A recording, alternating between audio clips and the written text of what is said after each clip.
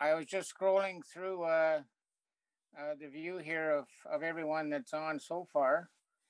I recognize many faces of people I've been in touch with over the last many years.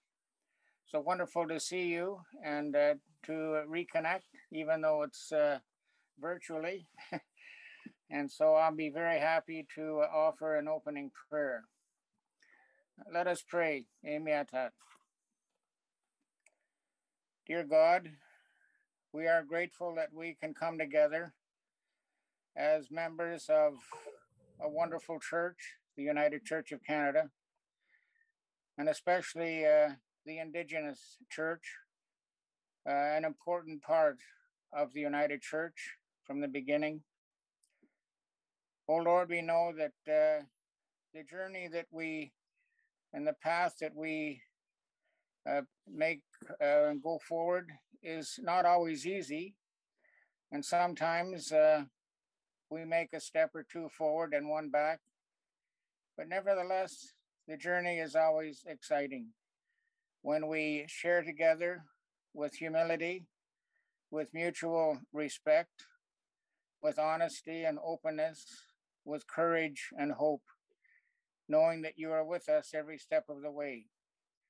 And so tonight, as we share together and reflect on the proposal of the National Indigenous Council to General Council 44, we pray that we may come to a good understanding of a path forward for Indigenous peoples to be fully a part of the United Church of Canada, and with the path, a framework being established for true self-governance. So be with us as we share together this night, and may we feel your presence in your spirit and know that your love surrounds us always. All this we pray in Jesus' name. Amen. Amen. Thank you, John. So welcome once again, and at this time I'd like to introduce the members of the National Indigenous Council, and just want to do a shout out to the chair, John Thompson. John? Yeah. John Thompson is one of our National Indigenous Council members. Russell Burns we have on here. Russell, do you want to do a shout out?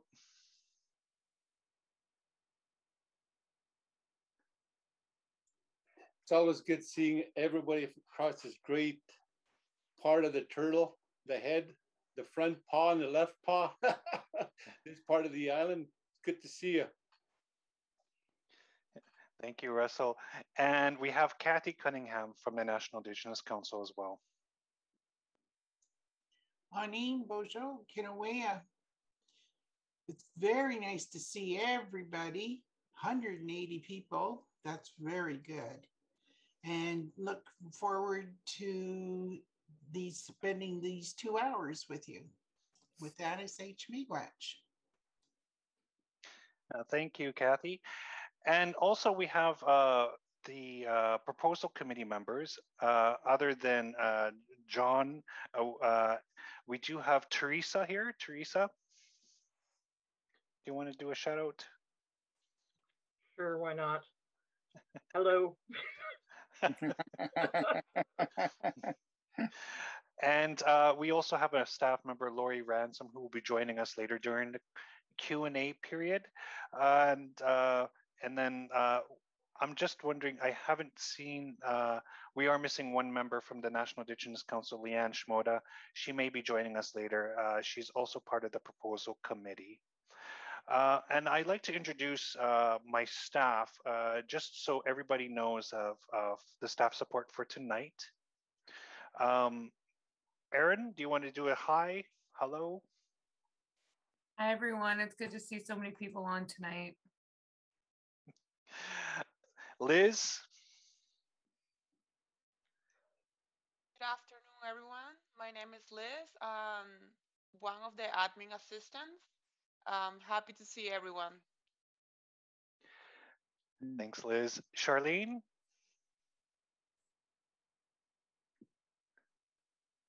always forget that mute. Anyway, hello everyone. Such a wonderful turnout. I see a few familiar faces I haven't seen for a long time. Welcome. Thank you, Charlene Burns. Thank you, Charlene. Martha? Good evening, everyone. My name is Martha Padoniquit. I'm a Community Capacity Development Coordinator for Ontario, Quebec, the East Region. Thank you for taking the time to spend with us tonight and to learn and to gather information on our proposal. Thank you, Martha. And Sarah? It's Sarah Stratton, Indigenous Justice and Reconciliation Animator. And it's good to see so many of you here tonight, as everybody else has said, to learn about this really important work and how we do it together. So thank you for being here. Great, thank you, Sarah. And then there's myself too, Murray Prudent. I'll be facilitating tonight's agenda, helping the National Indigenous Council members to coordinate the efforts for tonight's Q&A, question and answer period. I want to interject here, Murray. We missed one staff member, Springwater, I believe, hasn't had a chance. Oh, Springwater, I'm so sorry. Spring, do you want to introduce yourself? Hi, everyone. It's Springwater here. Happy to see everyone. She just sprang into action. Thanks. And also to let everybody know too, we also have General Secretary Michael Blair listening in tonight as well. Welcome, General Secretary. And also moderator Richard Bott. Thank you for joining us tonight, Richard. It's always a blessing to have you attend our Indigenous circles at all times that you've joined in. Thank you. Thank you once again.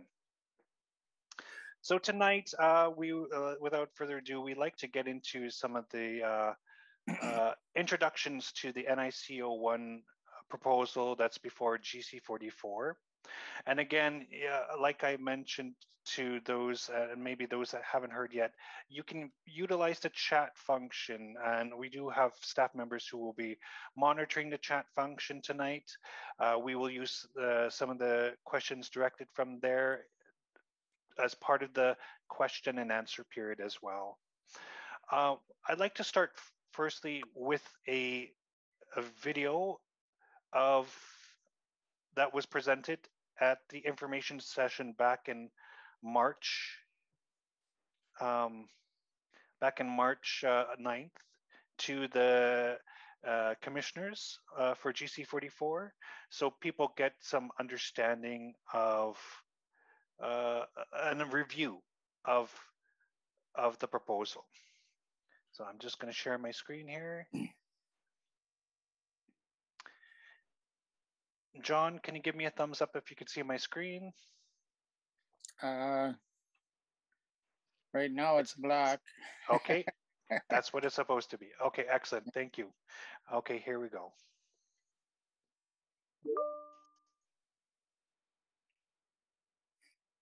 Hello, and welcome to the presentation on NIC01 National Indigenous Circle, Restructuring of the Indigenous Church. The National Indigenous, oops, sorry. I pushed a button I wasn't supposed to. Start it again. Hello, and welcome to the presentation on NIC01 National Indigenous Circle, Restructuring of the Indigenous Church. The National Indigenous Circle is bringing one proposal to General Council 44. Part of the wider church's reorganization meant the closure of all conferences and the remaking of the church into regions. This change has been hard on the Indigenous United Church. Since the change, we, the National Indigenous Council, have been given the powers and responsibilities of a region. However, we, the National Indigenous Council, have not given up on the idea of a much larger vision for the Indigenous Church.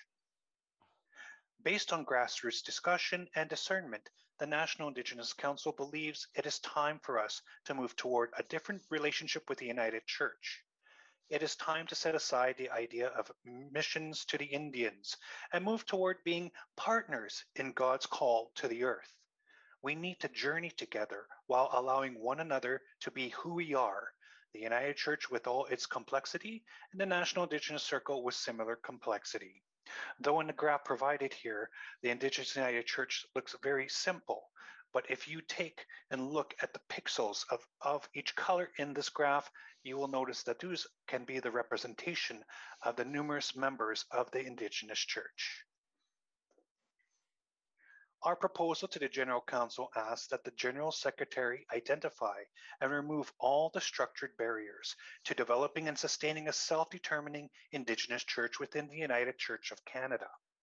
We have also asked that the conversation of restructuring, right relationships, and reparations continue between the National Indigenous Circle and a wider United Church. Currently, the National Indigenous Council is creating a proposal gathering for our Indigenous Church membership on April 20th, 2022. All are invited, and we're asking for participation. If you have further questions and need further information, please contact Executive Minister Marie Pruden in the email provided below. In closing, I'd like to state all my relations together, we can walk with Creator in a good way to support one another in church, faith, and spirituality. As it states here in Romans 12:16, be in harmony with one another. Do not have a high opinion of yourselves, but be in agreement with common people. Do not give yourselves an air of wisdom. This proposal begins to address the Indigenous framework envisioned in the Calls to the Church and the Caretaker's Report that was accepted by General Council 43. It is the next step in creating a truly Indigenous United Church. On behalf of the National Indigenous Council, I'd like to say thank you, thank you, thank you for your leadership and your commitment to our proposal. And at this time, we open question time with our National Indigenous Council membership.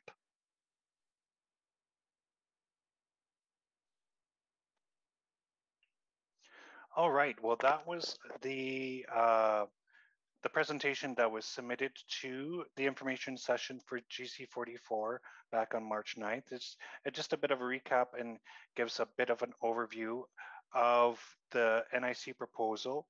So when you registered, you would have received a copy of the NIC proposal, but also a copy of the General Secretary's proposal, because after we talk about the NIC proposal, we're going to give a brief outline of the General Secretary's proposal. But without further ado, I'd like to hand it over to John and the NIC to give us some direction to the proposal. Thank you, Murray. Maybe it's important just to look at a bit of the history that has led to where we are today. In 2018, when the church made the big move of restructuring, sometimes when changes happen, not all of the implications are foreseen. And when the new structure came into being in 2018, it had an immense effect on the governance of the Indigenous Church, with the Indigenous Presbyteries and the All Native Circle Conference pulled out from under our feet. And we were all sort of part of other regions.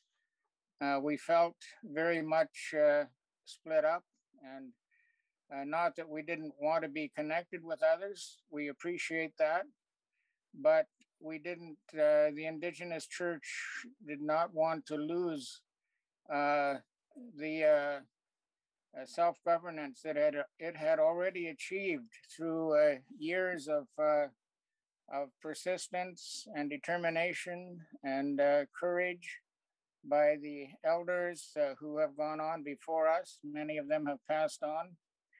But with the restructuring, the Indigenous Church, in many ways, I know, especially in my area, Keewatin, really feel they were sent adrift or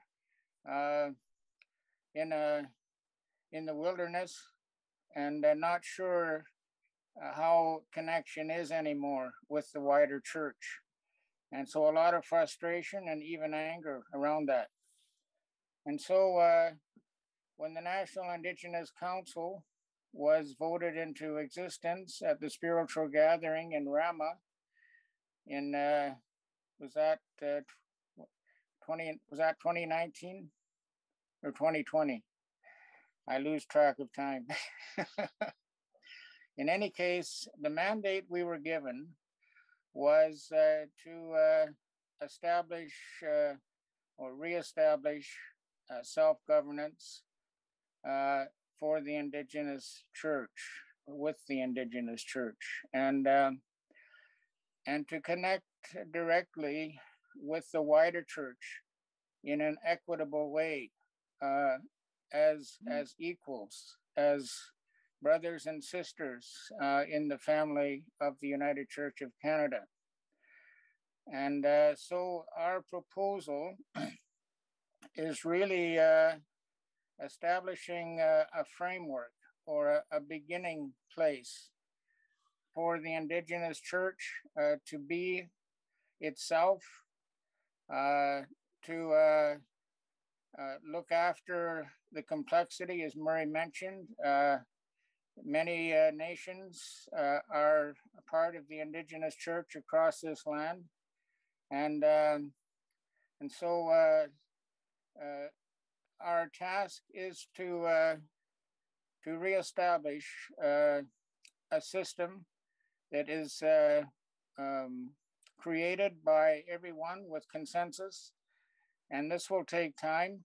And so this is the proposal is just stating that the wider church acknowledge this process, that it's healthy for us and indeed for the whole church, and that when we look at missions, it's not so much the wider church doing mission to the Indigenous Church, but that we are partners in our responsibility and our call to Mother Earth.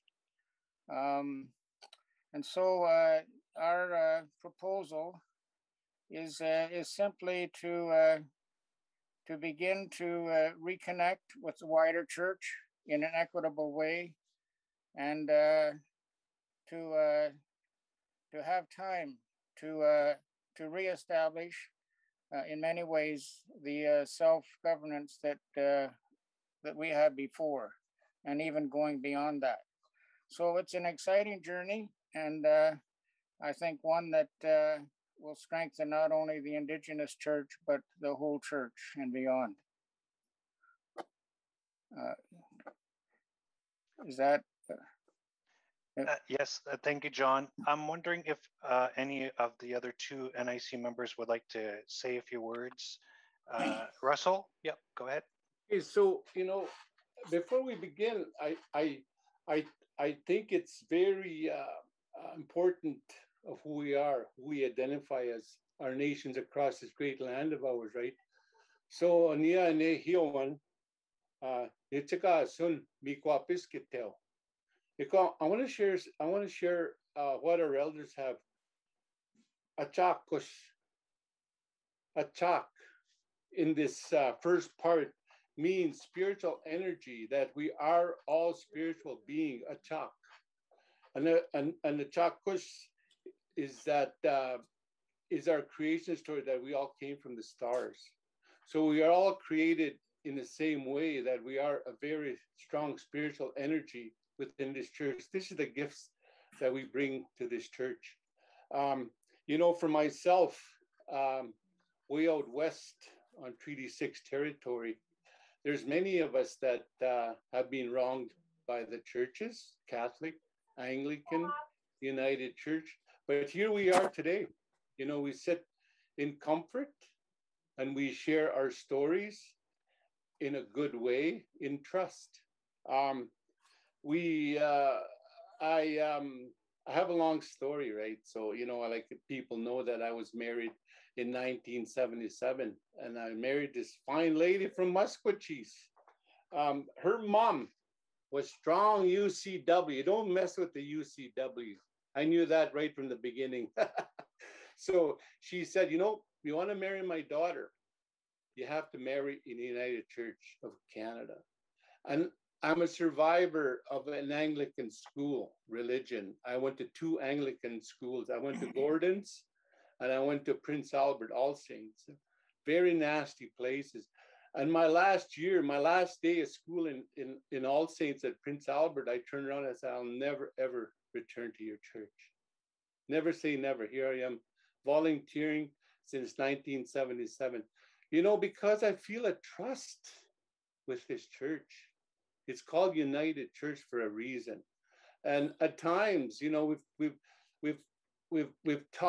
taken different roads, but you know, I think it's, you know, there's a time in this new energy, a chakos, that we all come together with our spiritual being in a good way, and you know, we can do this. We can do this, and you know, we can share when we.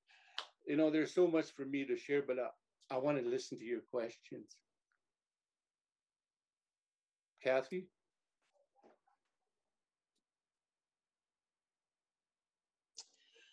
Good evening. I had an interesting day yesterday. I asked a young man who's running a business here on the reserve if he could come down and give me some quotes. And he didn't know that, our Rama United Church was even there. He thought it was a condemned building. And that kind of hurt. So it's a tough time for the Indigenous churches right now. And I think the icing on the cake came when the children were found. It brought awareness, but it brought a lot of hurt. And I've had to look at the hurt that was done in my family, my mother. And it really makes it hard to move forward. And with asking about this proposal, I look at the logo that's been picked up by the United Church of Canada, and it's representing those 4 colors, those 4 directions of man. And that's the balance. We don't call ourselves the Rama United Church anymore. We had to drop the word church. So looking at those 4 directions and all the faiths that come within those 4 directions, we call ourselves the Rama United Community of Faith. And that's honoring all the faiths that walk on Mother Earth, on Turtle Island. We honor and respect, and they're welcome in our church. So I don't see all we're asking is that balance. That's what we're asking for the commissioners to look at. What we as Indigenous people want is that balance, to honor that logo. So with that, I say Chamiigwach. Thank you, Kathy. At this time, I also now would like to call upon one of our proposal committee members, Teresa Burnett Cole, to give her inclusion to the dialogue on the proposal. Teresa? Thank you, Murray.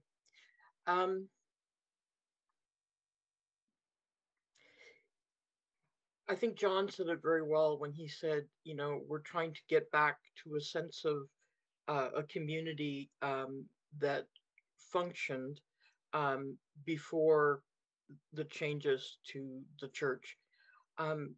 When I think about this proposal, what I think is that we're really asking the church to clear away barriers to stop us from doing that. And I think about the image of Moses parting the Red Sea, you know, and how he cleared away the barrier of the sea so that the Israelites could continue on their journey. And I think what the Indigenous Church would like the church to do is clear a similar path. We're not asking you to do our work for us. We're asking for the space to do it for ourselves. I think that's enough, Murray. Great, thank you, Teresa. I'll like to share a bit of direction on this proposal, as well as being the staff member working with the National Indigenous Council and the Proposal Committee on this proposal commitment. And I do want to share a bit of a story on this too, because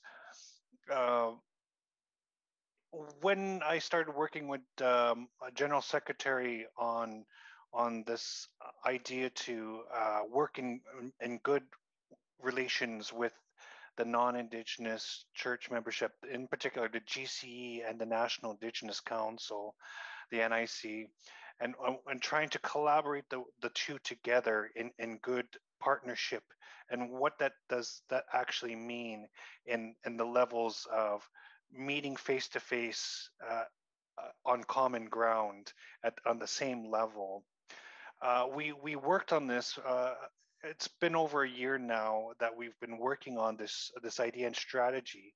But one of the main hiccups to all that was, you know, we're trying to action and do this, but when we look at what we're given in light of, you know, yes, we've been given the purpose to act as a region and be represented in regional capacity, but what we were actually trying to achieve is something greater than that.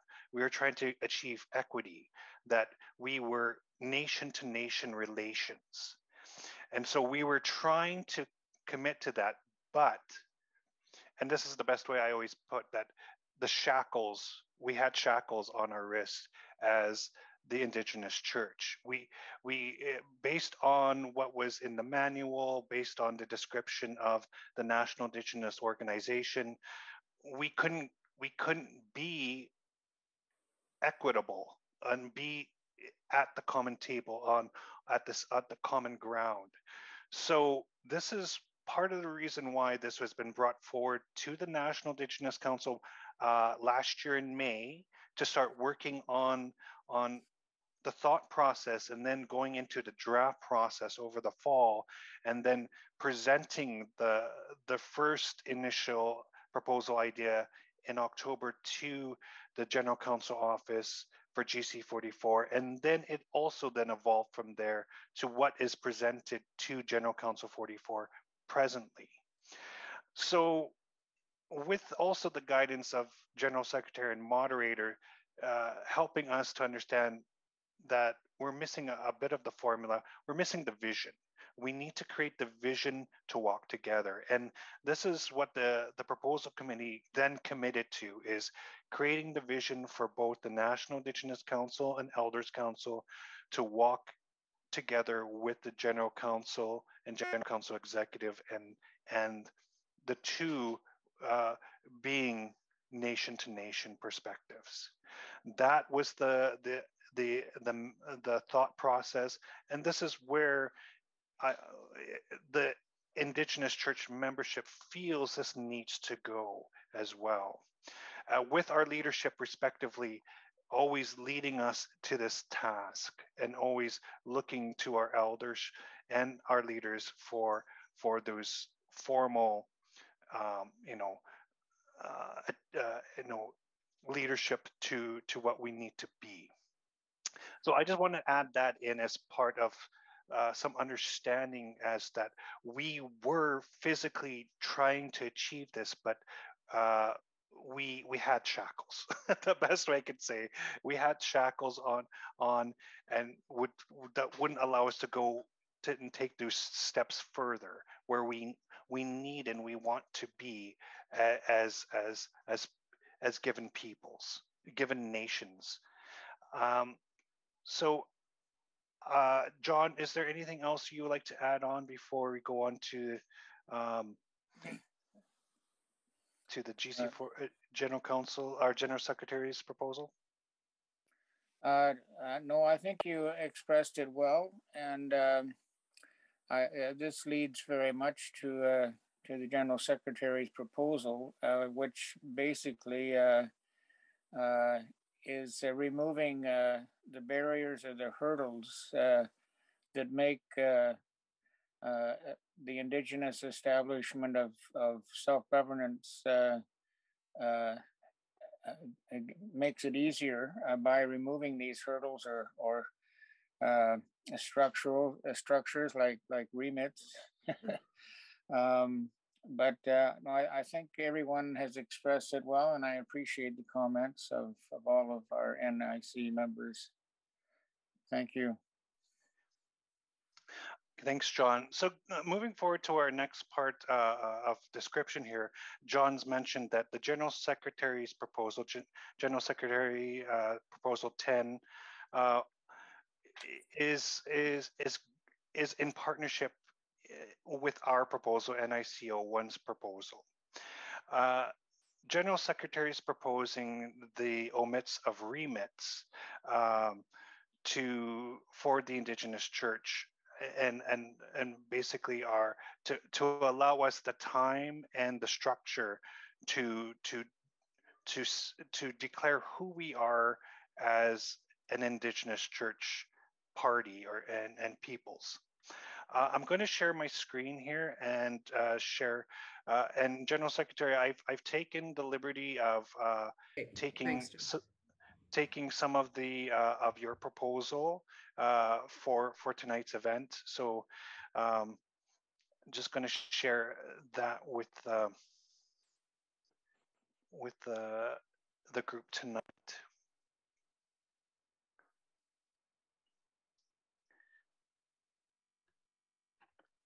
And I'm just going to wait for my screen to clear so I could go to my slideshow.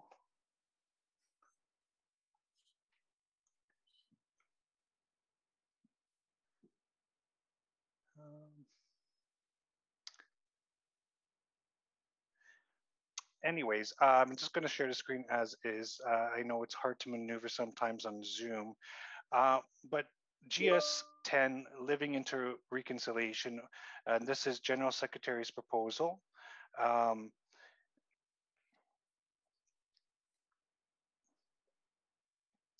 So basically, what is the issue? The National Indigenous Council and elders have been evaluating and working to clarify the implication of the calls to the church with the aim of helping to create new pathways for the relationship and a more equitable understanding of how settler and Indigenous church can live together. That work is pointing to some necessary changes that will require a remit process, which has a very colonial feel. And how might the General Council respond to the issue? In short terms here, the General Secretary proposes that the General Council, A, authorize a Category 3 remit to approve a new structure of the Indigenous Church within the United Church and relationship to the settler church as will be determined by the Indigenous Church in its own time and through its own processes within the framework of the calls to the church, and without the need for further remit approval. And B, approve shortening the time for study and information sharing for regional councils and pastoral charges from 24 months to 12 months for this remit.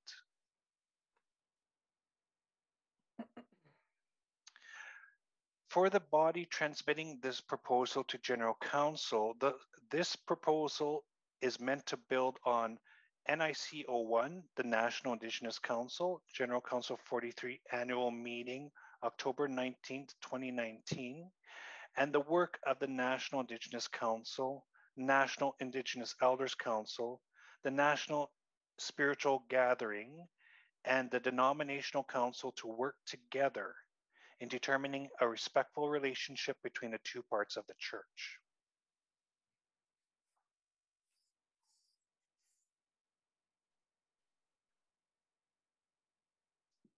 So that is General Secretary's proposal as submitted as well. For our commissioners that are here, and also we've sent both proposals to all participants that registered with us. So you do have copies of those two given proposals in full details. Wanted to just give a brief description of that because the two do go hand in hand. Once we have the abilities to move forward as an Indigenous church on the next step of creating our structure as who we determine it to be, with the means of the caretaker's report, the calls to the church, and the understanding of United Nations Declaration of Rights of Indigenous Peoples, we are then able to continue the work. It's timely. And this is basically just the next step to us in our determination of us having the autonomy to say who we are in partnership within the United Church of Canada. So at this time, I would like to start our question and answer period. I'm going to let the staff start filtering the chats, but before we go to the chats, I'm going to share my screen again. We did ask participants to submit their questions beforehand. We did get one, so I would like to share that one that was provided tonight with everybody. And again, I will share my screen to the question that was provided to us. And I like to thank the participant for sending us the question in advance. To kick us off in the question and answer period, the question is, have all agreed to become part of the United Church Indigenous National Council, so be part of the NIC? How many have chosen to just be part of an existing region? And basically, they're hoping that their questions can be answered either directly or a part of the information session. And we've asked that it be presented at the information session. So I give this question to our National Indigenous Council members here, and if they want to expand their thoughts on it. John, Kathy, and Russell. I can share a bit. Can you hear me? Oh. Yes. With respect to the General Council 43 adopted and accepted and incorporated in its vision the Indigenous calls to the church. And part of that document mentions the idea of membership for Indigenous ministries, whether they be communities of faith or urban centers, outreach ministries, that they have the choice of dual membership. The Indigenous Church is not wanting to separate completely from the wider church. The Indigenous Church always wants to be in good relationship and contact, but there's also a great need for Indigenous ministries to work collaboratively with one another. And so each ministry has, I guess, in a sense, three choices. They can be members of the Indigenous Circle or the Indigenous Church organization, or they can be a member of their geographic region in which they are located, or they can be a member of both, dual membership. So a part of the UN Declaration on the Rights of Indigenous Peoples is for the peoples themselves to have the right and the authority and responsibility to decide on their own self-governance and connection. Others can add to that if you wish. Russell or Kathy? Kathy here. Sorry. I know when the new structure happened, it's like what John said, the presbyteries kind of scattered in a lot. I felt as though they've been in the wilderness. And knowing that these options, even Ramley United, we haven't made a choice. I think it's a wait and see what unfolds before any decisions as to, as what John said, the three options. Yeah, that's all I can say on that for the moment. Thank you. Russell? Oh, I got to follow a tough lead here, Kathy. I always respect this young woman. I love her so much. But you know what? Here we see rethinking resilience from our perspective. We got to remember when we say First Nations, we're Indigenous, Métis, and Inuit. So, you know, there's other nations that we speak for on behalf of NIC. All right. So that's who I am. I'm a grassrooter, man. I am strong. I have to listen to our grassroots from back home. When we began this journey, 2006, I think 2007, the steering committee, man, we had powerful elders, Alberta Billy, Jim Angus, late Charlotte Sullivan. I think we had Lee Claus in the West, and this young lady here, Lorna, she was part of our group also. And we went across this great land of ours, you know, just speaking with the grassroots. And we're, you know, to rethink just how the church was going to be into the future. We weren't talking presbyteries. We weren't talking church stuff. We were just there to have tea and bannock. And, you know, from what we seen, they were a change they could say was coming. They could feel there was a change coming because even then they were starting to lose people in their congregations. They were, you know, we went to a church where there was only 3 people.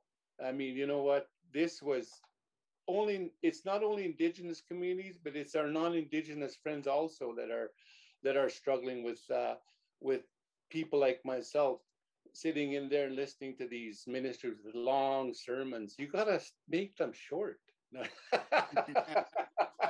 You got to keep us, you got to get, just kidding.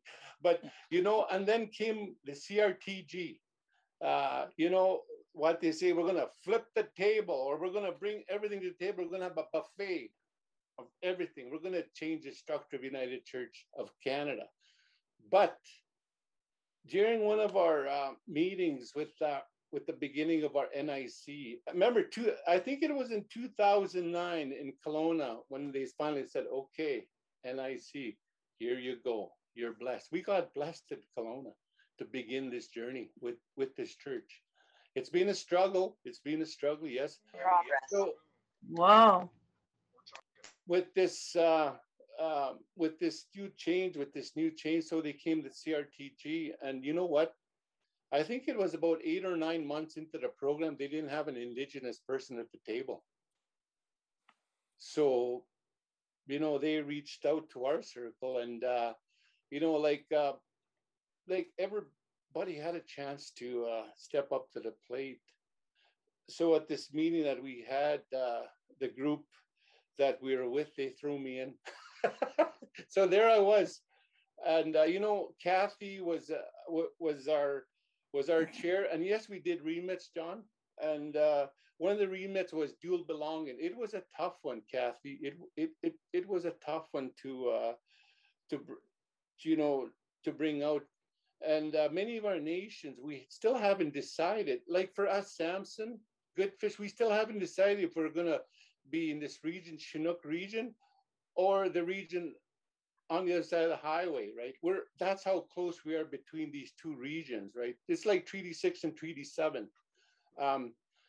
We still have not decided on dual belonging, on where we're gonna where we're gonna plant our tree, our first tree. So again, with that, like we're rethinking resilience of our Indigenous perspectives. And when we talk autonomy, we're not talking about money, but we're talking about our values of what we can give to the church, the gifts of church doings. And I got so much to share, but I guess I better cut it there.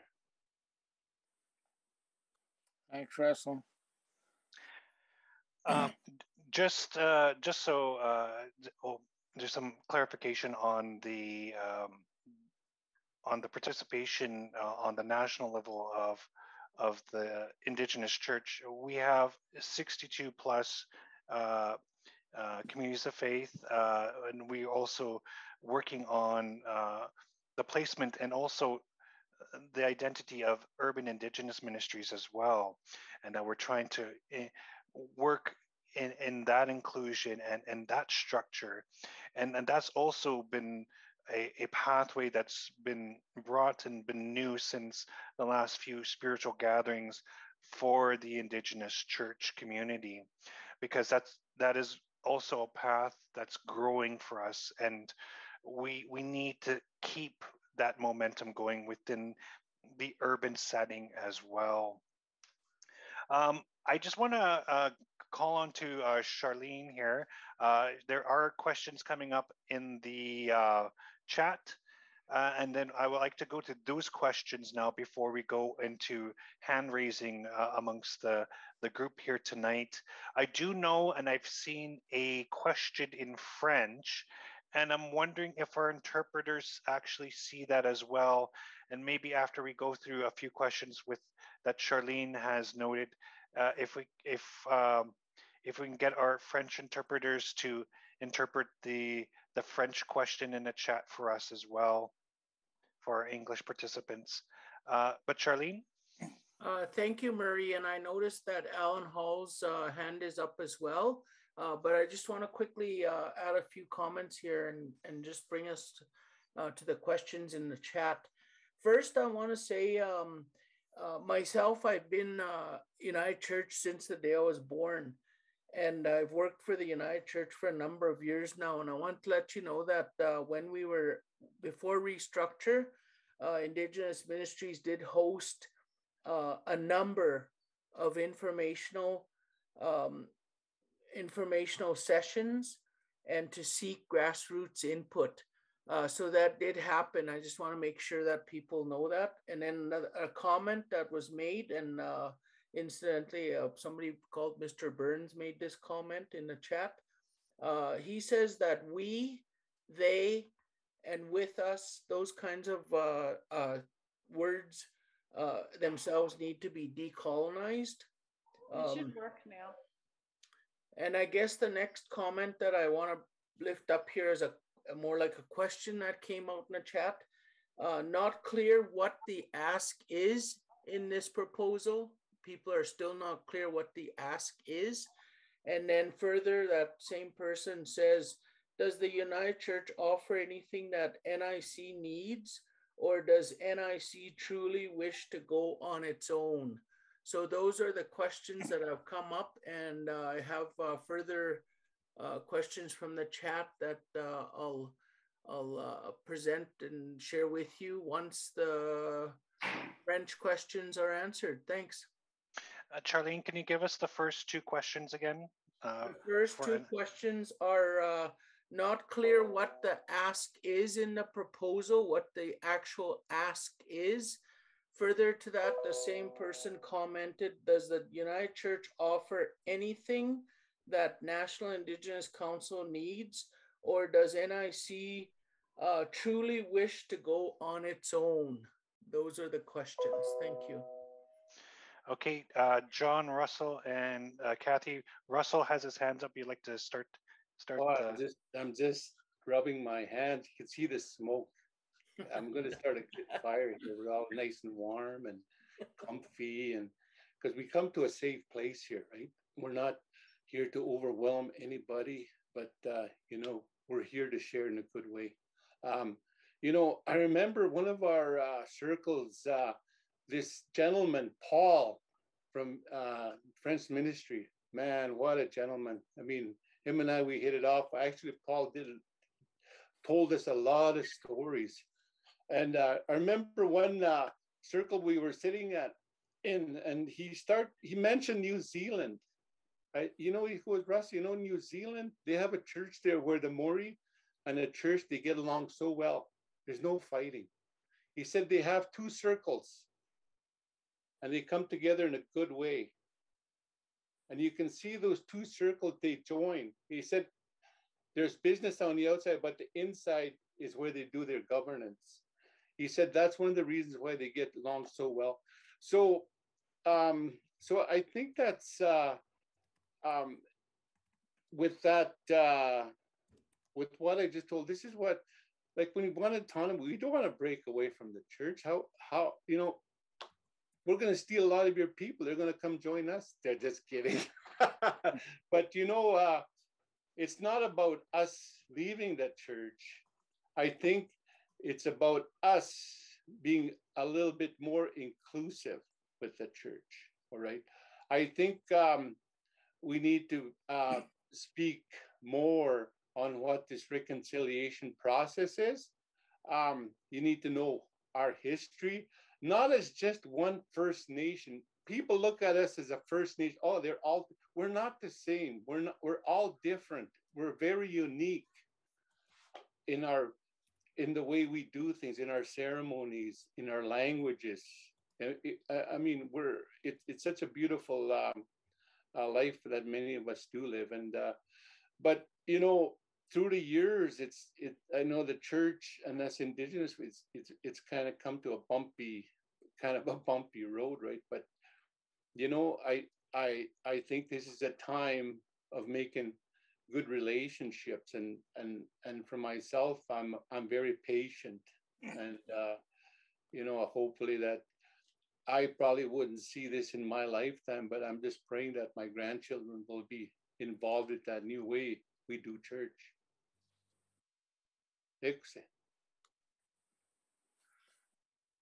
Murray, I can share a little bit. Go ahead. You know, a person needs to be strong within themselves and love who they are in order to show love and care and connection with those around them. And so the Indigenous Church needs to have that collegiality, that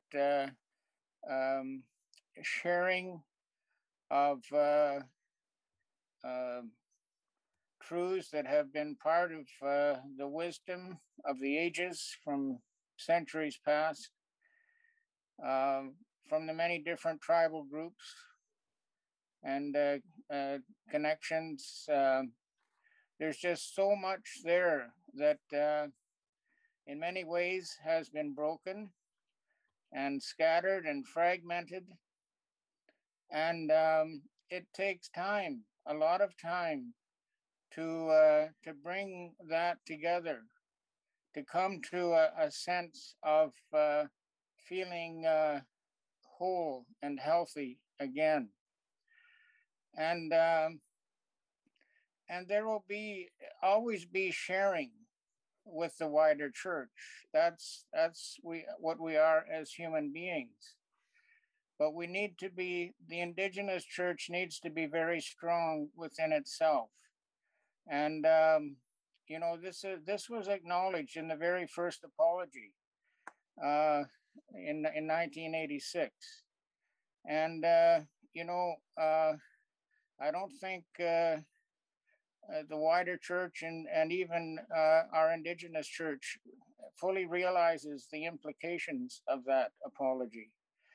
But the gifts and the wisdom of the elders from ages is so strengthening, not only for the Indigenous church, but for the whole church and beyond the church itself. So, you know, the Indigenous church is not trying to separate itself to be a separate church, but just simply to be holy and healthy in its own right, and to share in that sense of wholeness in an equitable way with the wider church. There you go, see. Kathy here. When Murray put up his hands as the shackles and reading the chat, what I saw was what the Indigenous church wants to do is, like Murray said, is to break those shackles. Those shackles are words in policy from the wider church. And with those words in those policies and procedures, those are those chains. And they can keep us bound. And what we're asking is for those words in certain areas of those policies to be broken, decolonized, so that we as an Indigenous people can move forward and feel free, that there is no more policies and procedures and words to hold us. And that's what I come back to, is that balance. Right now it's out of balance because of those shackles of those words and those policies. And that's what we're asking for, is to rid ourselves of that so that we can move forward. Like Russell said, Indigenous peoples all across this land are all different. And people just think, you know, one reserve or their closest reserve. There's so many reserves and so many peoples, from the Arctic right down to the southernmost tip, which would be Windsor, and all in between. And yes, we forget about the urban. And those are some of the biggest populations of Indigenous peoples. So, you know, putting what John and Russell say together and Murray's example and reading the chat,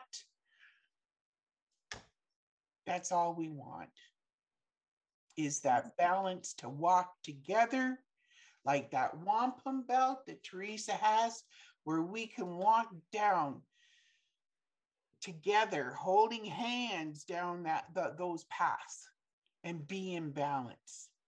And with that, I say chimigwech, chimigwech. Thank you, Kathy. Just want to revert to we got the translation for the French question. I kind of feel that it's asking what has already been asked in this original question about the proposal and if the needs are being met. But I'll read what we've received on that. And again, for our French relations, I hope that that we're getting the question right. Can the National Indigenous Council become independent, like the UCC, United Church in the United States? It seems they formed their own church, ultimately a church affiliated with the United Church of Canada, but independent?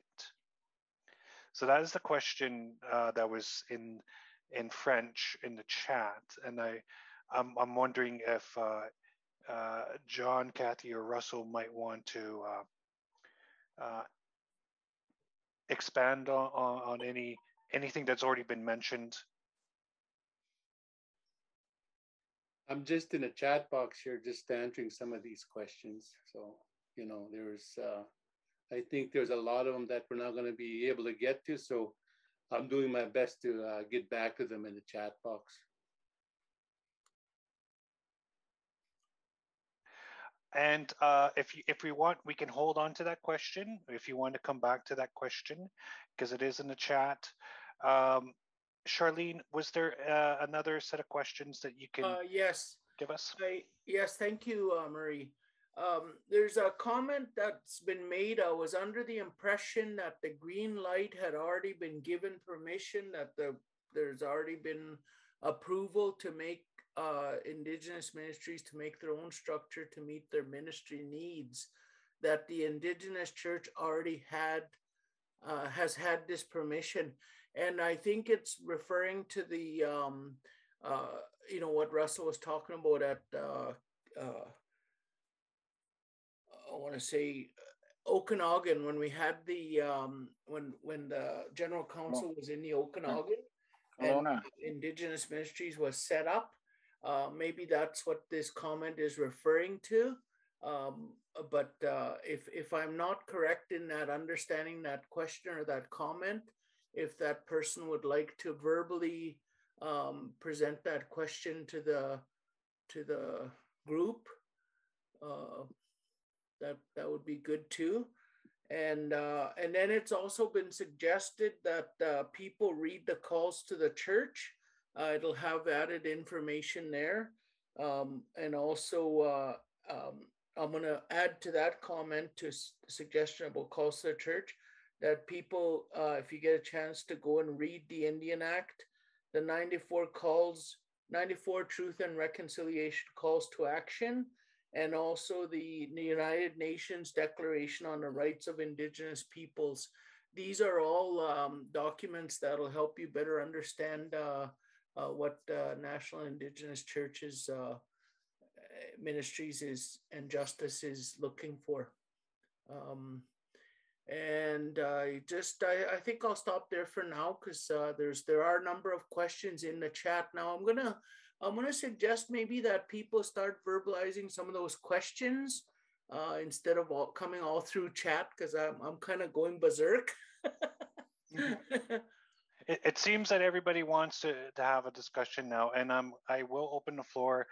I will lead actually into the questions here, so we can still start filtering people raising their hands and such. But the first question that I saw on the chat was, why do we worry about how the Indigenous Church is working if our brothers and sisters are worshiping the same true and God? Aren't we trying to find difficulties where there are none?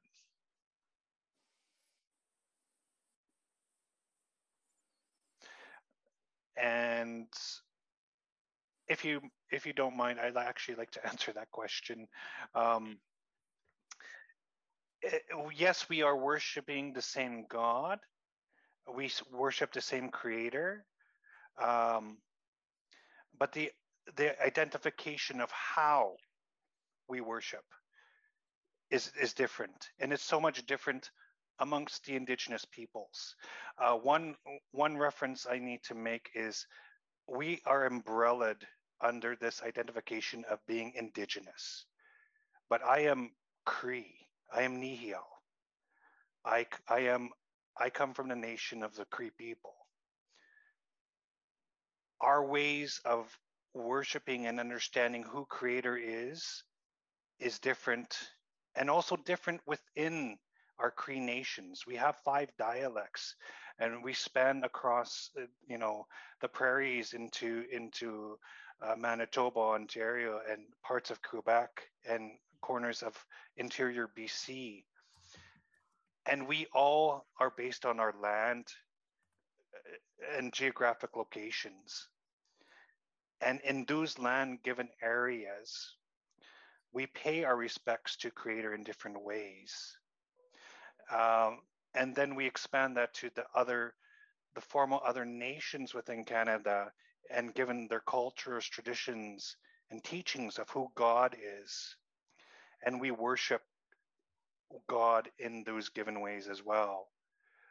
But here we are umbrellaed as Indigenous peoples. And so we collectively work together to bring those thoughts, unifying our thoughts to this identification of God, this identification of Creator as best we can, so we understand each other. And so that's the way I would like to respond to that question. And if there's anybody else from the National Indigenous Council that would like to expand on that.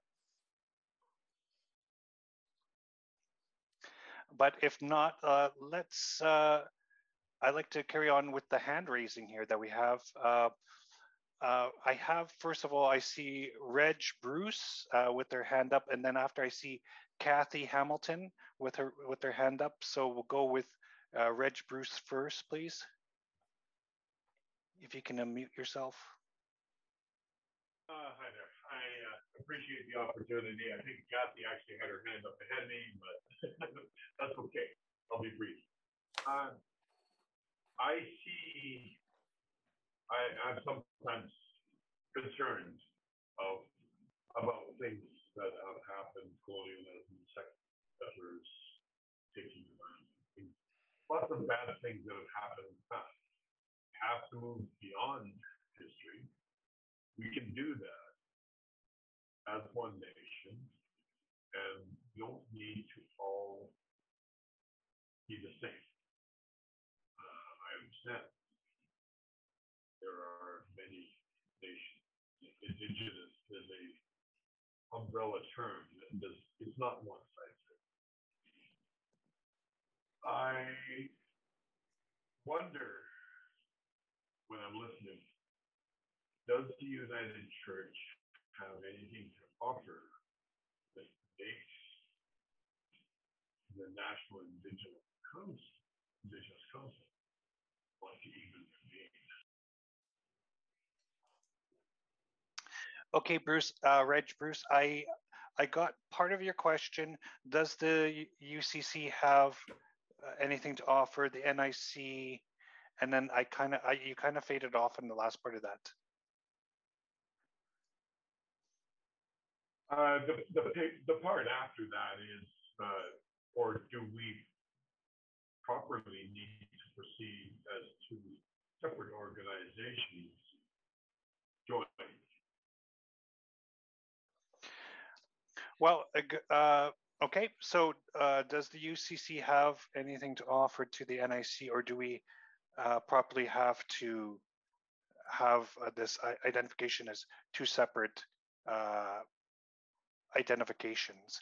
I feel that this question is a good question to the National Indigenous Council, but I also feel that this is a question to the UCC, to the non-Indigenous membership of the UCC. But for now, I guess the NIC members can answer as best they can. John, Russell, or Kathy?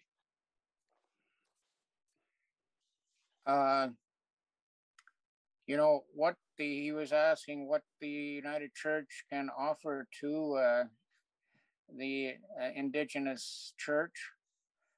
And I think simply what the proposal is requesting is simply the freedom to be who the Indigenous Church is, and to establish on its own, to chart its own path of self-determination and self-governance. And this will take time because of the complexity of the Indigenous Church. But it will be very rewarding and fulfilling, not only for the Indigenous Church, but for the whole church.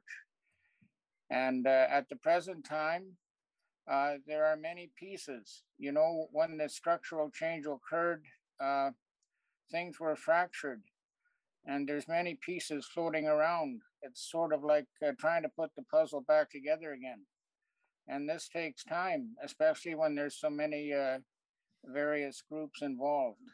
So the Indigenous Church is just seeking and just wanting the freedom to be itself and to chart its own path and to share in the journey with the wider church in an equitable brother-sister relationship.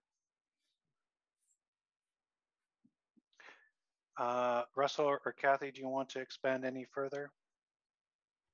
I can, but it'll take all night. But with that, we have a saying. We prophesize so many things that we're gonna come together in a good way. And Crazy Horse was one of them that said, all this, 7th generation, we're all gonna come under this tree of life, and it's gonna take us time, to come together. Like, what do they say? Each time you step into a river, it's a whole new water, it's a whole new river. So this is where we're at. We all are part of this change of United Church of Canada. We can blame Kathy for that. No, but what we say is the hurt of one is the hurt of all. But the honor of one is the honor of all. So I think that's where we have to, begin. And that's all I have to say. Kathy here. Pardon me. When the wider church had to restructure itself, the Indigenous Church had its presbyteries in the All Native Circle, and we were functioning quite well. Yeah, there was ripples, but in actuality, we were functioning quite well. But because of the wider church had to restructure itself, the Indigenous Church had to also then. And because of that, it's created problems that weren't there before. Example, dual belonging. I'm just going to use that as an example. And as like Russell said, and I say, we haven't made a decision in what we want to do, because we reflect back into what we were, the presbyteries or the All Native Circle that was functioning quite well. So we're having to create a new path here and move forward, but it's really hard when you have these roadblocks. And all we're asking is to take the roadblocks away so we can move forward. And with that, I say Chmiigwech. Great, thank you, Kathy. I just want to carry on with the list of hands that we have up here. So I have Kathy Hamilton, Pat Seal, and then we have Deb Anderson-Pratt on third. So Kathy Hamilton, we'll go to your question now, please. So I don't think it's really a question. I had such a wise learning when I worked with Russell on the Comprehensive Review Task Group. And as Kathy Cunningham said, or maybe it wasn't, maybe it was Russell, it's my fault. All of this is my fault. No, that's not true. But I chaired the Comprehensive Review Task Group. And I want to just pull out a couple of words that we've used this evening. I think unintentional is a word that I want to raise up. That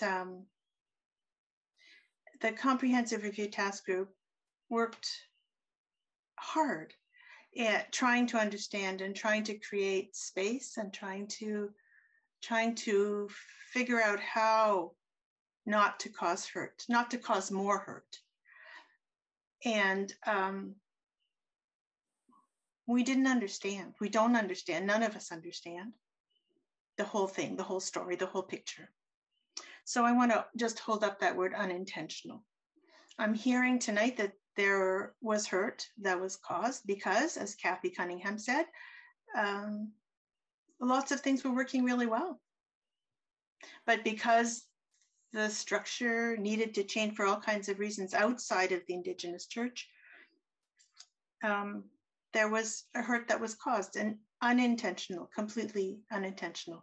And in fact, really, the opposite of what we were trying to do, not just because we didn't pay attention, but because it was not possible to understand the complexity. It's a hugely complex thing to work with all of those nations. It's huge, and it's hard. It's just hard to understand. I want to raise up the word trust. There was an intention of trust. There was a hope for trust. Russell taught me just like 1,000 million things about trusting each other. And he's a really funny guy too. And he has great stories. But he taught me a lot about trust and about how risky that is to trust. And what I'm hearing tonight is a request to trust that these proposals are about, we'll figure it out. We'll figure it out. And just get the words out of the way, get the shackles out of the way, get the policy out of the way, make it possible for us to create a space for us to be church together. And so all I have to say is, let's change it together. Let's make it work. Let's find spaces to make it work. I have to say that was always the intention. And I'm so very sorry if that caused hurt to people. It was never, ever, ever the intention to cause that hurt. It was always about creating space, creating trust, creating the opportunity to be who we are as the disciples of Christ. Thanks so much. Can I respond to Kathy real quick here? You sure can, Kathy, Russell. You were a beautiful chair, and we had an awesome group of people. I think there were 6 of us in all that we're being called the structural changer, but it was a tough job. And even for the Indigenous, ANCC, you got to remember that ANCC also we're kind of exclusive to us that live off. I don't like to say off. That's a word we're going to decolonize. Off the reservation. I hate that word. Urban, rural people. So many of us don't live on a reserve. So that's one thing that really brought us together. Also, BC Ministries were not part of the ANCC. So this is a huge opportunity as we move forward to the NIC now that we all come together in a good way. We're also involving the Inuit and the Métis.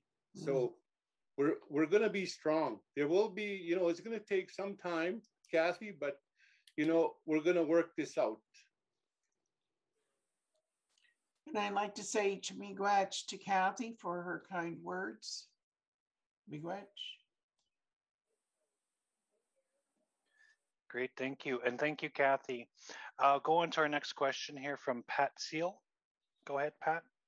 Hi, I'm from an urban congregation in Treaty 6, Southminsterstown, our United Church, and I really appreciate what all of you are doing. But part of me would want to know more and be closer. Our congregation already has an elder who is part of our congregation. She's a Kukum, runs the Kukum group in Edmonton. We have a couple of other Indigenous people who come to our church and for whom we do services. I'm taking courses about Indigenous spirituality from the Snows, John and Tony Snow, and learning so much.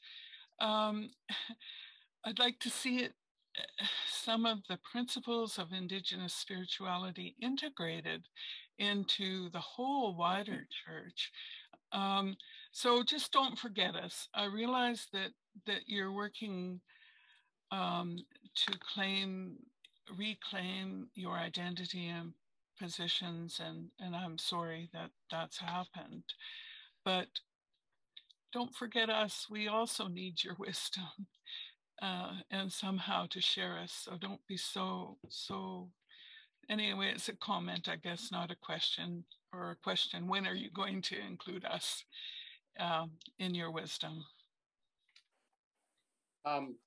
You know, when we pray, we say, once kayak.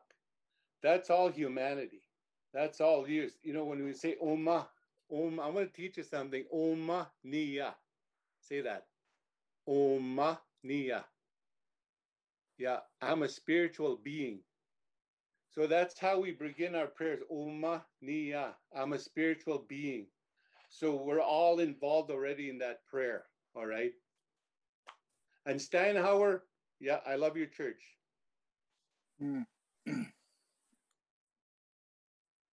Great, and thank you, Pat, for your comments. And I'll go on to the next question. Deb Anderson, Pratt, if you.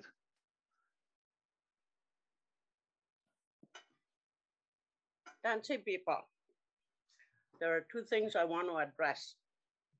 The question of the manual, to requesting that examples from the manual be given.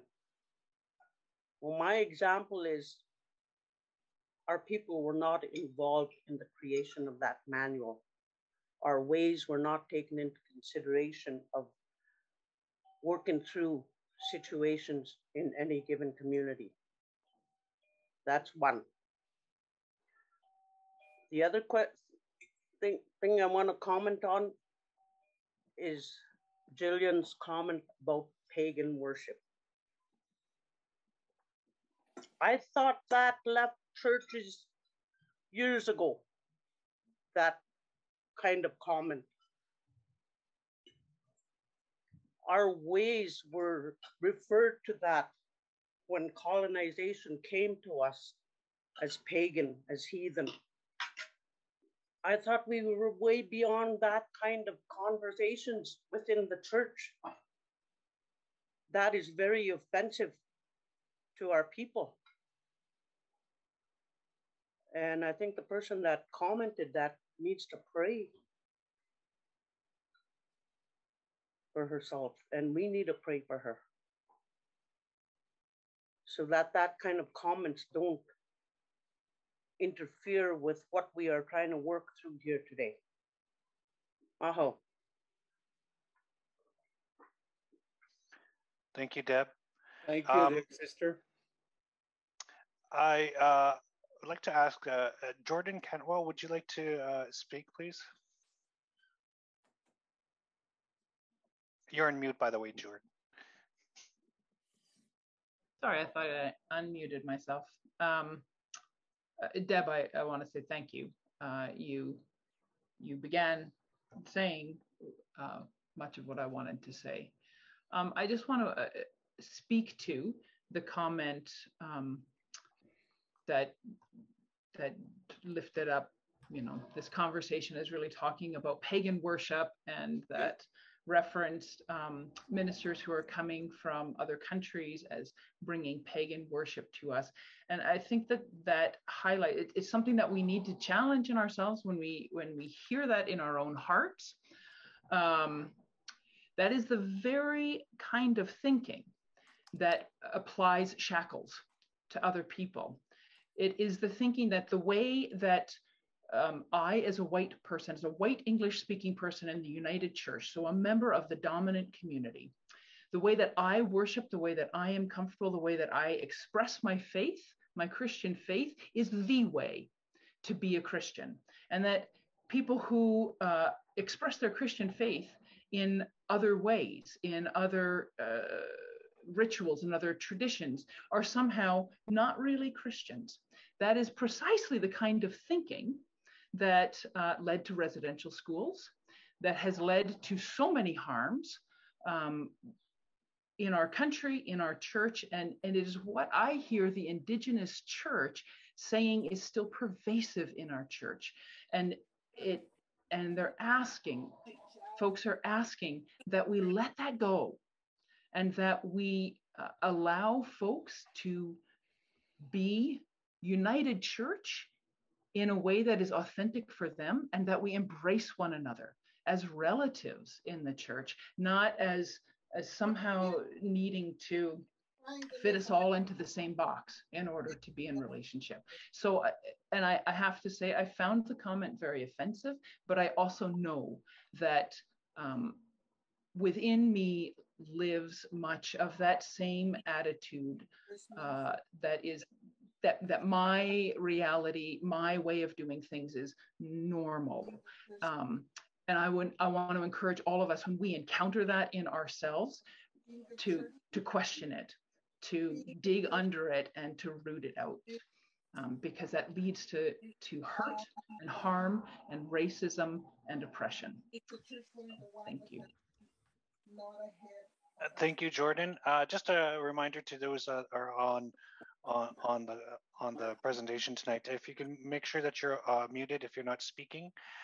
It also helps with our French translators during their time with us this evening as well. I did have Christine Marie Gladieu next, but before I get to you, Christine, I just want to make a side comment to respects to what Deb and Jordan had shared. My mindset is I go beyond the use of that word, those words and languages, and in particular, if we're thinking of the ideas of spirituality and religion, we're now in a perspective that we have now the identifications of land theology, oceanic theology, and this is part of, respectively, of who we are as people. It's we have the doctrines back and forth. We have the doctrines in place, respectively, and we use that terminology to also help support and declare who we are in our identifications as Indigenous Christians, but as people and nations of people, and also our cultural base. There's so much to it, much grander, and those are old ways of thinking that were mentioned in the chat, and it's very unfortunate, but it proves that we have so much learning from one another to do and to provide. And in my heart, I'm always open and welcome to provide that in whatever capacity is needed. I do want to carry on, with the next question from Christine Marie Gladieu. Bonjour à tous. Can I speak French or do I have to speak English? Yeah, you can, because we have French interpreters for English. Go ahead. OK, alors moi je suis à Montréal. Je suis nouvelle dans l'Église unie. Depuis 2010, je suis nouvelle. Je ne comprends pas que nous discutions d'un sujet comme celui-là. Nos frères et sœurs autochtones ont pleinement le droit, la capacité et l'autonomie d'être pleinement qui ils sont. Il n'appartient pas à l'Église de décider pour eux. Ces peuples doivent s'autodéterminer politiquement, socialement, religieusement. C'est fini le colonialisme. C'est fini.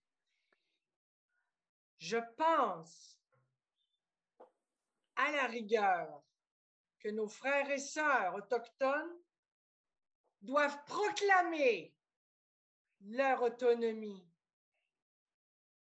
Et les pharisiens de notre Église, allez vous coucher, là, il est de bonne heure. Hein? C'est le temps. I want freedom for our sisters and brothers. I want authenticity, and I want to gain from this 1,000-year-old spirituality that they nurture. That's what I have to say. Great. Thank you, Christine. Merci, merci, merci. Merci.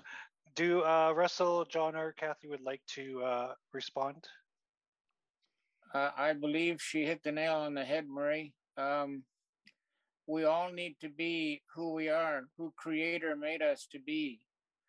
And when we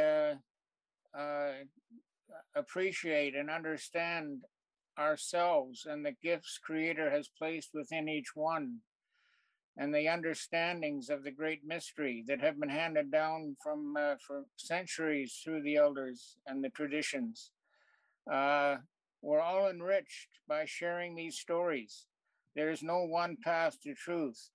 There are so many, and we need, as a united church and a people united in faith and spirituality, we need to respect and honor the spirituality of all, and acknowledging that it strengthens all of us on our journey. Interesting. Russell or Kathy, would you like to make any comments at this time before we go to the next question? I'm busy typing. Kathy? No, I'll wait to the next question, please. Okay, great. Okay, our next question comes, I see Wendy load in with her hand up. Wendy, go ahead. I just want to say I stand in the pulpit every single Sunday.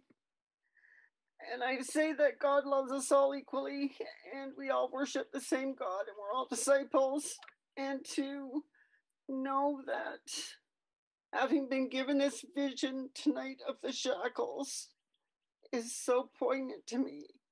And I thank you for that. And I don't see any drawbacks to this. All I see is a freeing of thoughts and learning, and a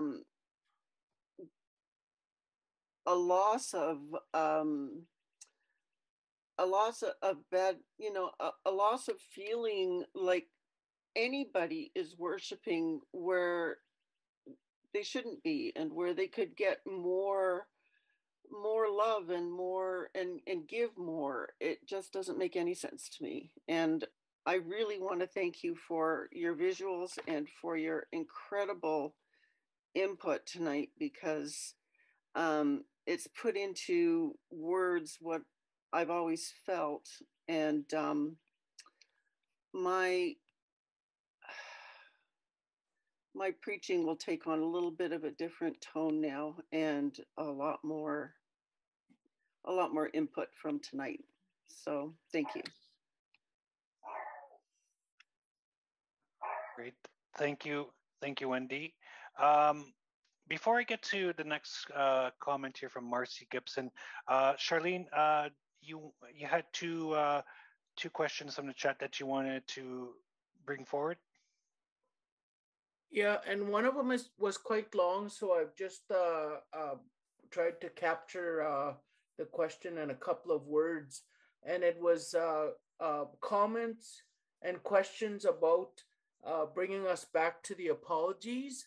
That was one, and the other one is there are questions about the financial implications of the proposal.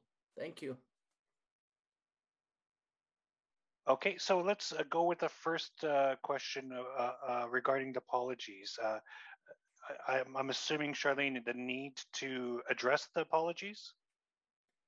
I think the longer version was, that, and also to revisit and maybe revise or make real the actions around the apologies, the actions that the apologies were asking for or were offering.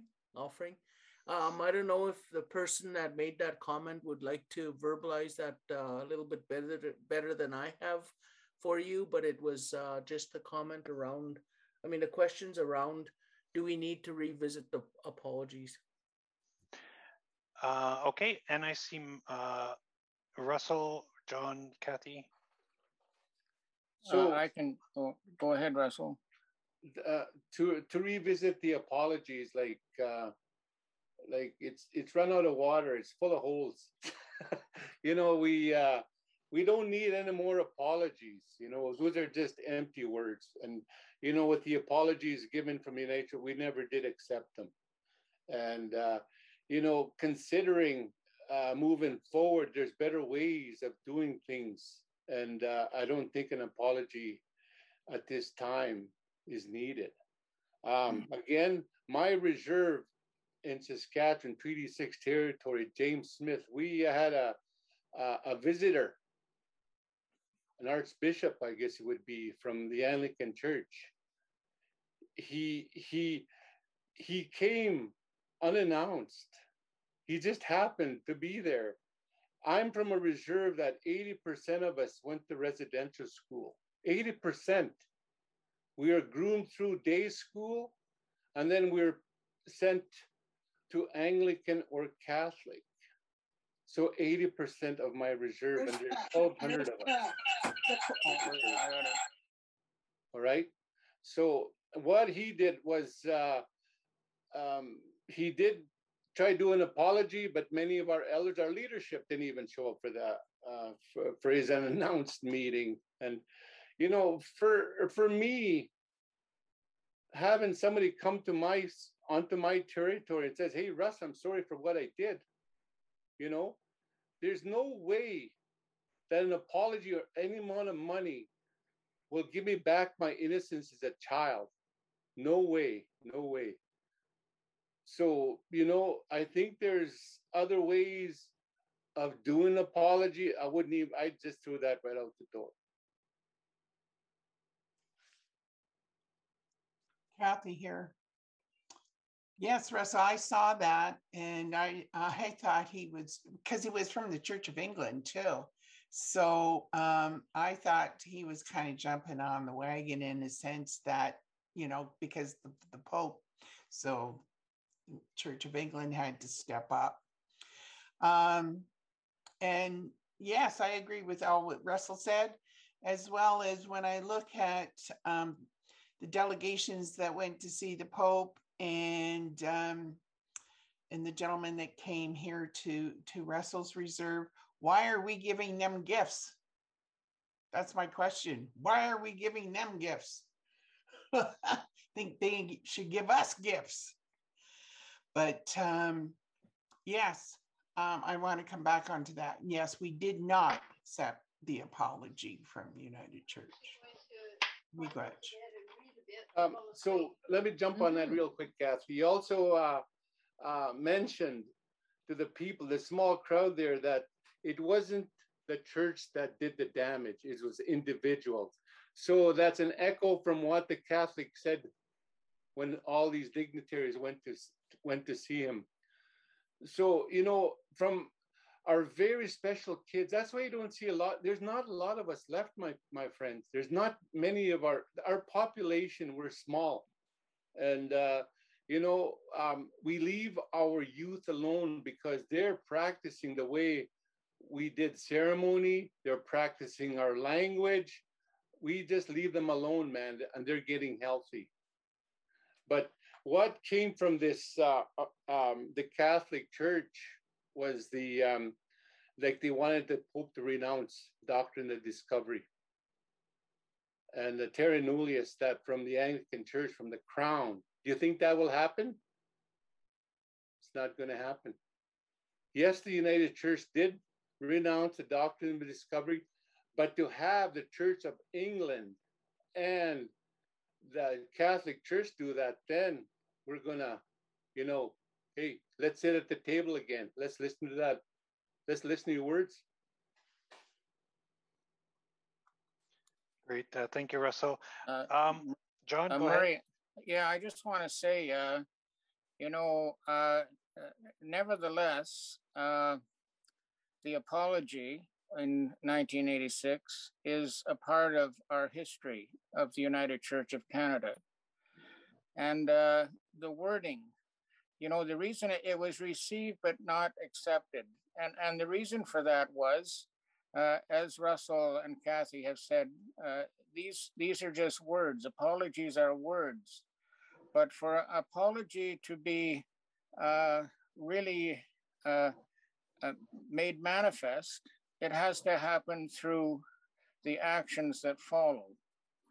And so the wording of that apology, I think, is quite profound.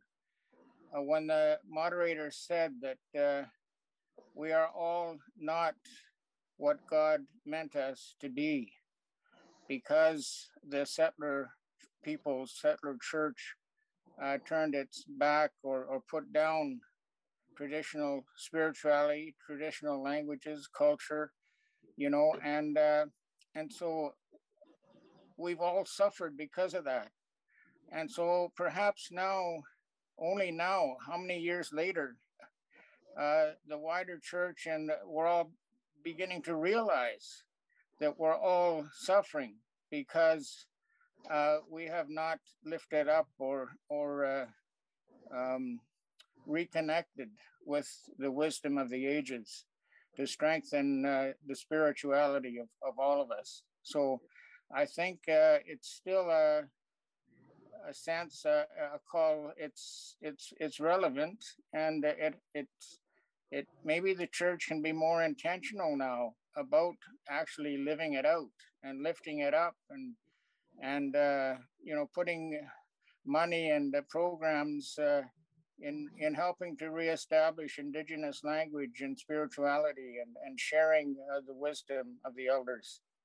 So I think it's an important document, and maybe someday it will be acknowledged by the Indigenous Church. Thank you, Kathy, Russell, and John. I want to go into the second part of the question, talking about the financial implications. If you can give some brief ideas ideas and thoughts around that. I know that's probably a loaded question, but if you'd like to answer that. And then after that, I'm going on to Marcy Gibson's question and then Charlene after.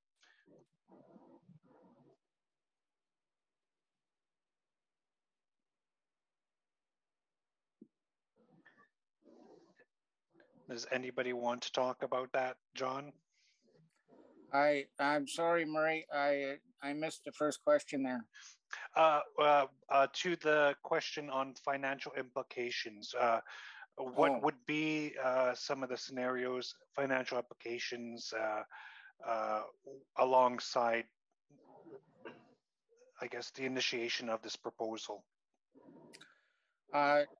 Financial implications, I don't think would be much greater than what they are at the present time.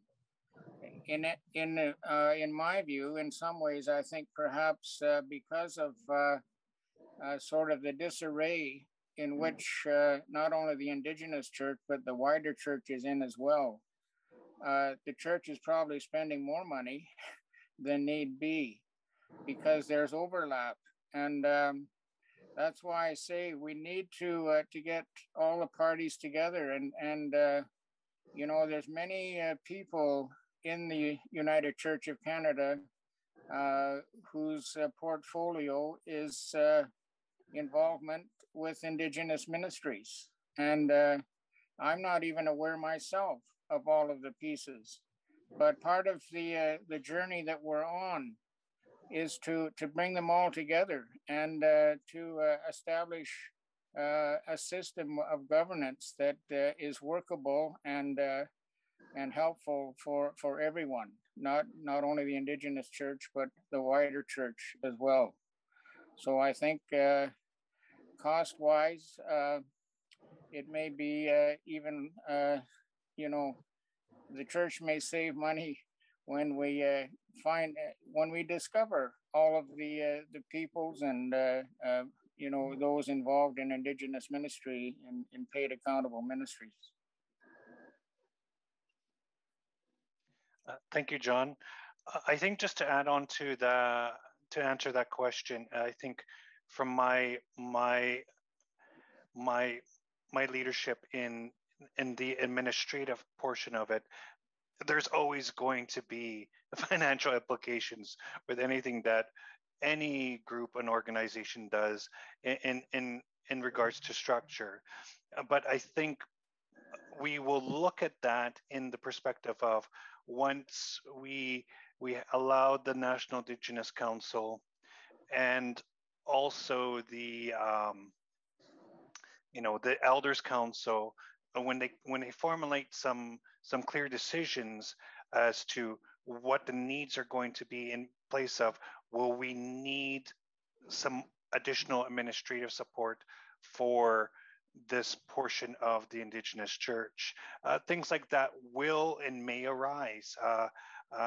So there will be, without a doubt, there will definitely be some type of financial implications, and we're ready to work with the General Council executive on partnership with that as well. I see we are coming to the end of our time, and I want to see the last two hands. I know Marcy's hand must be getting sore, and then Charlene. But I want to go on to Marcy's question, and then Charlene, and then come to a close where we will have some closing remarks from our National Indigenous Council leadership here, and then closing prayer. So Marcy, your question, please. Thanks, Murray, and I'll try and keep it short. I did put my question in the chat, so it may have already been seen. But for me as a commissioner at the last General Council in 43, it was really transformative that the calls to the church were presented and were shared, but that the General Council wasn't given the choice to vote on them or not. Because it wasn't General Council's role or position or authority to decide on whether the calls to the church were something to be passed or not. And I think that was an important shift in process. And I'm wondering, with these two proposals, whether there has been thought to, you know, the process of engaging General Council in them that is not, again, not an authoritarian process. So that may not get answered tonight. I just wanted on the table. John, Russell, or Kathy, would you like to comment? Just a quick comment, Murray. I believe the calls to the church were actually accepted and adopted at a General Council executive meeting following the GC 43. Teresa might know more about that, but I believe that's what happened.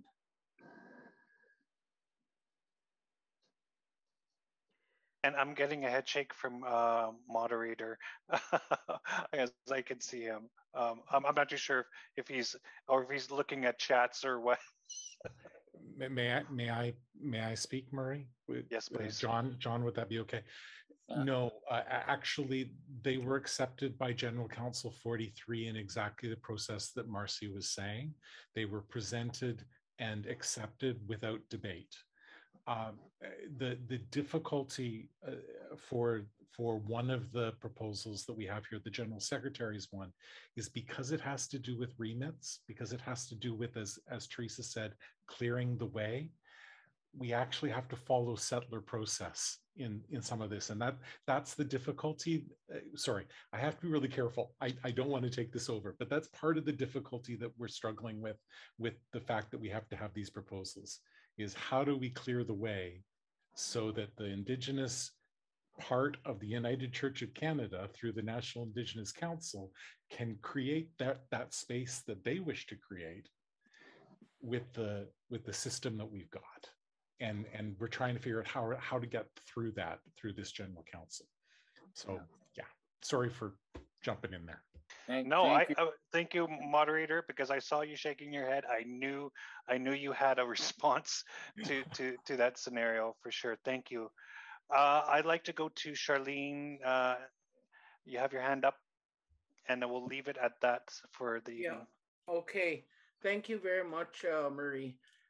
First, I want to say to the people, I'm a community capacity development coordinator. I work for Indigenous Ministries, United Church of Canada.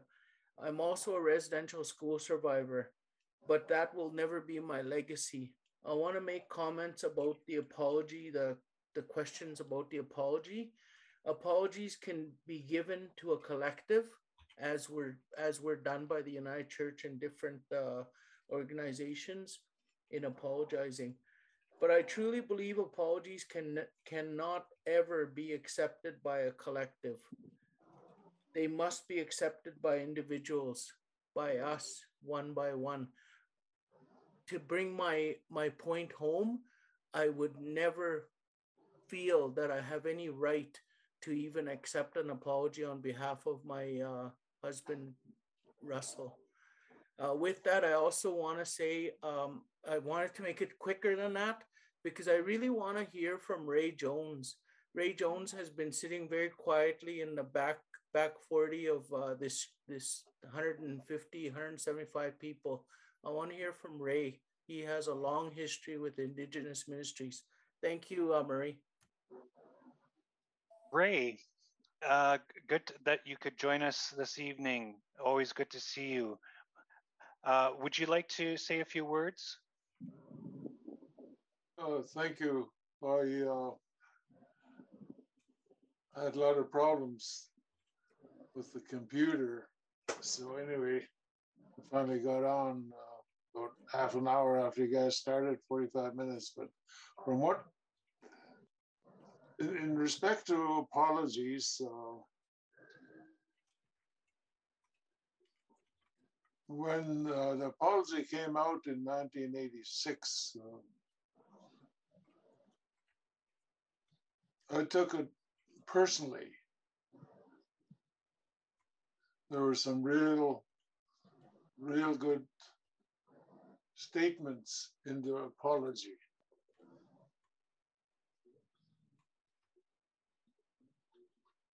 And the reference to residential school was important to me as a person that went to Edmonton Residential School for 5 years. But I agree with somebody's statement, I think Charlene just a while ago, that to accept an apology collectively is very hard. Well, in respect to society as a whole, or organization as a whole. But for me personally, the fact that the apology was finally made in '86. And the other bright part of 1986 apology was that it was the United Church that came out first amongst all the different churches in Canada.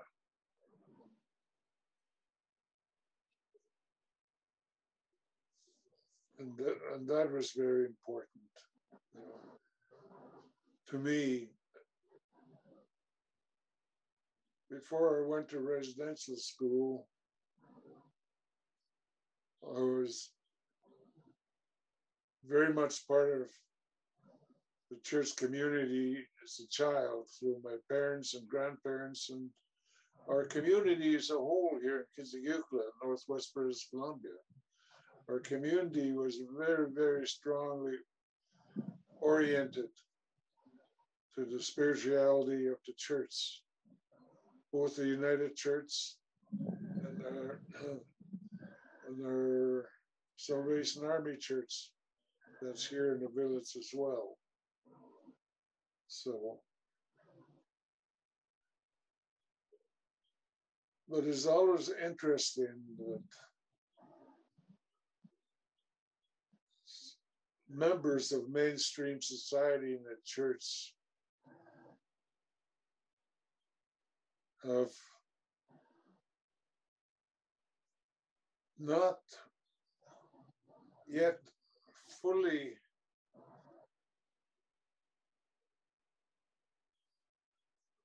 felt the essence of the history of the United Church and residential school and other Anglican, Catholic.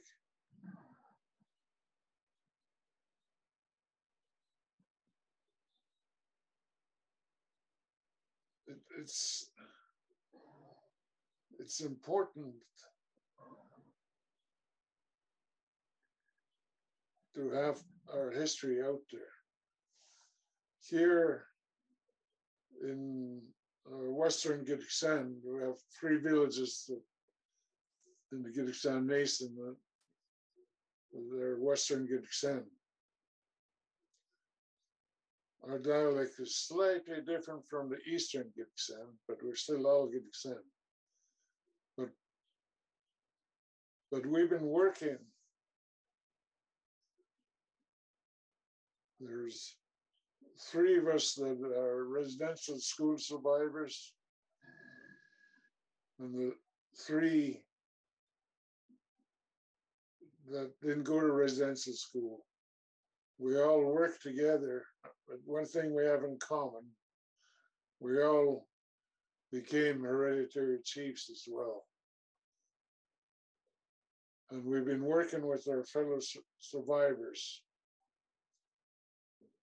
in different programs to help each others. And also our survivors' children and grandchildren. And we've had different projects. And our latest project, just to make this short, is we will be putting up a totem pole, a 50-foot totem pole, as a memorial to our residential school colleagues who have passed on, as well as to us and their children, the current survivors that are still living.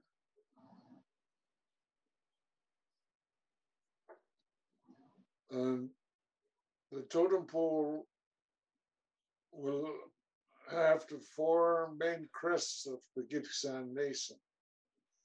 And that's the fireweed, which includes my house crest, the grouse, baby grouse, the owl, and the orca, or killer whale. We have a frog crest, which is by itself, the wolf crest by itself, and the eagle crest. So these crests will be embodied in this memorial pole. And we've been asking our fellow survivors what other symbols should go on there. We have 3 so far that have come forward. One is the railway tracks, because here in the Northwest, we were taken by seeing our railway from Prince Rupert, Hazelton to Edmonton and back again at the end of the school year. If you're lucky, you come home for it during the summer. The other is a steamboat, the old, because our fellow survivors that went to Alberni Residential School, Allard Bay Residential School, they were taken from Prince Rupert to North Vancouver Island, Nulla Bay, and West Vancouver Island, Alberni. By these small, as you read in different novels, called tramp steamers. Then the third idea that we got so far is the hands of children upraised to symbolically say, help. So, totem pole nowadays to be carved costs about $3,000 a foot. And the United Church, through the moderator and the Secretary General, have endowed our program with $150,000 from Bringing Home the Children Fund, which we're very, very grateful. So this I mentioned because we were working together, and this is what our Indigenous community of faith are doing.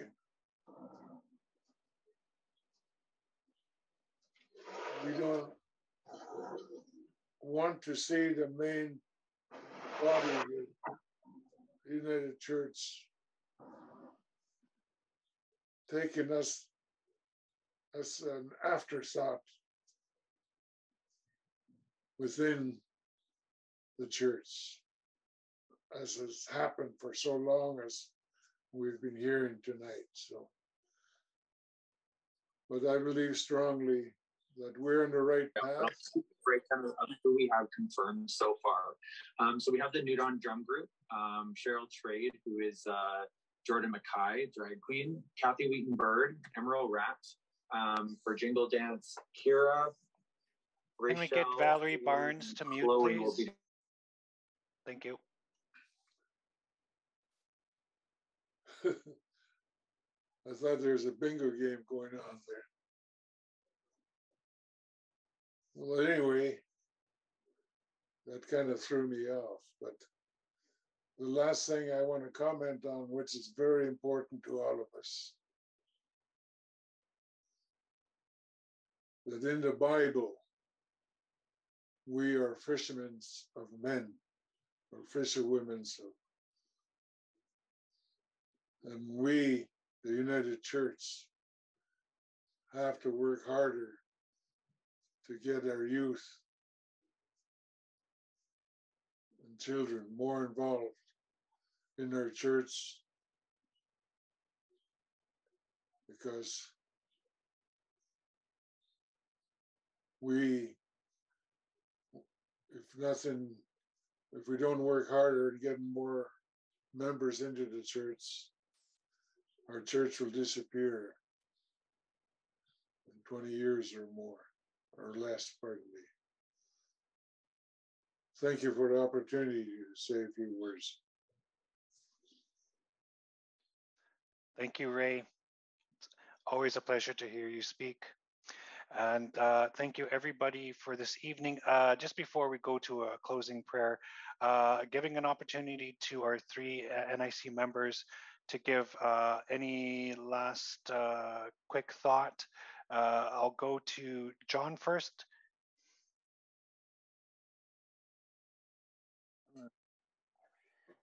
Thanks, Murray. I appreciate that. I greatly appreciate our time together tonight. The only concern that I guess I feel sad about, in a sense, that some feel that the Indigenous Church wants to separate. And going back in time, I remember the same questions were raised when Keewatin was formed, the first Indigenous presbytery many years ago in 1982. But that's not the case. I think what we're about and what I think our discussion has brought out this evening is we just want simply everyone to be who they are, to share the gifts that Creator has given them, whether they be Indigenous or non-Indigenous. But the Indigenous Church needs the space, the time, and the tools to establish its on itself its own system of self-governance, and to share and grow in the spirituality that has been a part of the wisdom of the ages, and to share that with the wider church. And likewise, we will always be in touch with one another and nurturing each other on the amazing journey of life, of faith. And so I thank you everyone for your input tonight. Thank you, John. Kathy? I can say just ditto to that, John. No, what I got out of tonight is I felt there was positive feedback, as well as I think people want to learn and know more about us, our ways, and maybe the wider church can create that space for those talking and learning circles. And, maybe that's a path that can be explored, as we go forward from here. And maybe another information session maybe in the cards for before the next gathering of the council or general council. But other than that, I feel very positive and uplifted by the remarks, the questions, inquiries. It's all good. And with that, I say Chmiigwech for all those people that came to listen tonight and to learn and to ask questions. And that's what it's all about. So I thank you all very, very much. Miigwech. Thank you, Kathy. Russell? We learned a lot. Negative, positive. There's always good synergy coming out of those two, always. In our 7 sacred teachings, love, respect, courage. Courage was a big one here. Honesty, wisdom, humility, and truth. This is what come out of this conversation, this good dialogue. And I want to share Michelle Hogman. I'm wondering, can communities of faith within the NIC be recognized as covenantal communities within the UCC? Members and participants within the denominations and autonomous. That's an awesome comment right there. I love it. So, I think that comment right there tells it all. Like we are communities of faith, and there's many of us, like the non-Indigenous folks out there, there's still a lot to learn. There's still so much to learn about who we are and who you are. And again, this 7 sacred teachings of being courageous, this is where this conversation has taken us, the whole new realm of things. And I want to end with Crazy Horse. He says a very great vision is needed, and the man who has it must follow it as the eagle seeks the deepest blue of the sky. That was Crazy Horse. So this is what we're trying to achieve together in a good way. Hi, my friends. Nutem Tik. You take care. Stay safe. Love you all. Thank you, Russell. Thank you, Kathy. Thank you, John, members of our National Indigenous Council, for being our hosts and speakers for this evening. Before we hand it over to our closing prayer, just some quick identifications. the questions and responses in the chats, we're taking note of that. We'll be using them and forwarding that on to the National Indigenous Council and also towards the Elders Council as well for some thought process as well, because we do take recommend highly the recommendations from the National Indigenous Elders Council as well. So that will be happening with this. I know there's some scenarios that were not met tonight. Voting process, again, that was in the chat, and we will look at those wholeheartedly and respectively as well. So your words are not unheard in the chat as well. Just want everyone to know that. But at this point, I just want to say a big thank you to all the IMJ staff for all their given support this evening, and also to Eric from French Ministries for helping us set up the supports for our French relations and to make it happen that we can keep the dialogue within the French language alive as well. And in particular tonight, our two interpreters, Alicia and Hugh, my heart goes out to you for all the translations and work that you are doing for us tonight. And we will look forward to much more greater dialogues in the future. I always say this is not the end. This is always the beginning. Our path are set as a journey as peoples, but as the United Church as well. And at this time, I just want to say thank you to everybody. You are all a blessing to me. You all are my relations. And now is the time for our closing prayer.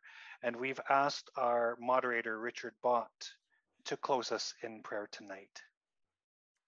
Thank you, Murray. And I'd like to thank the National Indigenous Council members and the elders who are here for offering this to all of the church tonight. Just as I lead into the prayer, the one thing that I remember was Kathy Cunningham is on my advisory committee. And in the early parts of my time as moderator, I wrote a prayer about what was happening on Wet'suwet'en territory. And when I wrote that prayer, Kathy said to me, you know, I read your words, moderator, and they were pretty good words. But, you know, when I read them, it sounded like you were talking to just the settlers part of the church. And I'm United Church too. You're my moderator too. And for me, that's one of the things in this whole conversation that was the reminder. We are the whole United Church. The Indigenous Church, the settler church, the church that's history, the church that's to come. We are the whole United Church. And this work you see before you that the National Indigenous Council brought and that the General Secretary brought, it's about how are we going to be church together. And I am prayerful about what happens next around this. So thank you for the guidance tonight. Shall we pray? Creator God, where I am, it's dark outside.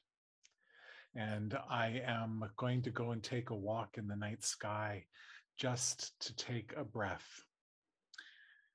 Because there is so much that you have given through your people who were gathered here tonight. And I want to give thanks for every voice that has spoken in love and in respect and in hope, for the wisdom and the wonder, and for the response when words have been spoken that were offensive and hurtful. I pray that what we have shared tonight will help us to continue to be your people, filled with love and hope and respect, learning from one another, learning together, because we are this weird thing called the United Church. And God, as the night goes on and the sun comes up tomorrow, I pray that you would help us to go into the day ready to reach out to one another and to those who are hurting in your world, that we might truly be people who work to bring healing, who work to bring hope, who work to be people of love. I ask these things in the name of my teacher, Jesus, in the name of the Spirit that calls us and leads us and pushes us on, and in the name of the Creator who is always holding us. Amen and amen. Thank you, Murray. And thank you, moderator. And thank you, everyone. It has been a slice, trying to be a host with the most this evening with everyone from across this great land we call home. Blessings to you all. Stay safe, stay alert, and stay loving. Thank you. Thank you so much. Have a good evening.